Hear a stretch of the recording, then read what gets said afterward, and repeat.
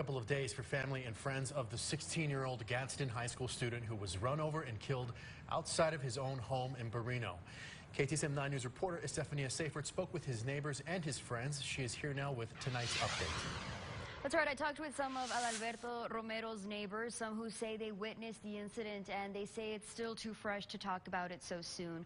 Back at the school, his classmates and teammates still trying to process that he's gone. I had him for a class, so it was pretty hard because I was just waiting for him to come in class and just waiting for him to say hi to him, just to see him one more time, just to hear his voice one more time. A harsh reality Roberto Plata says he still can't wrap his head around.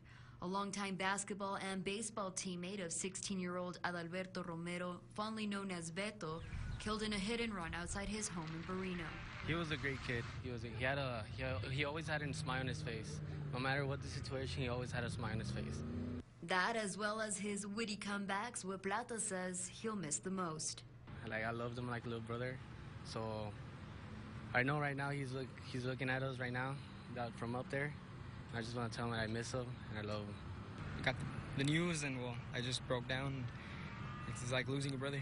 Jesse Treviso, one of several students helping prepare a memorial in the element Beto enjoyed the most. He was like the best soccer player back in elementary. He got to middle school, he's like one of the best basketball players.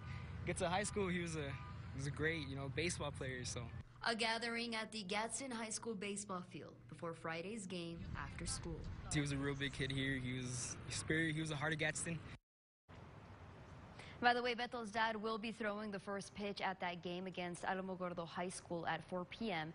at Gadsden tomorrow. Estefania Seyfert, KTSM 9 News. Hi, Estefania. Thank you very much. And a GoFundMe was created to raise money for Beto's memorial with a goal of $5,000. At last check, more than $12,000 had been raised.